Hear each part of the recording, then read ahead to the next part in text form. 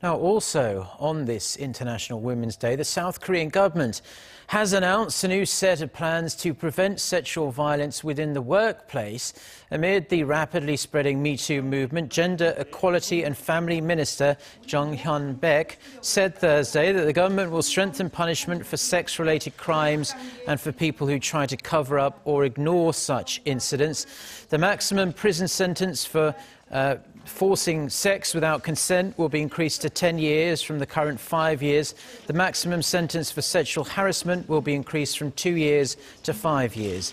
The minister added that a special investigation will look into the latest sexual assault allegations in the country's cultural sphere.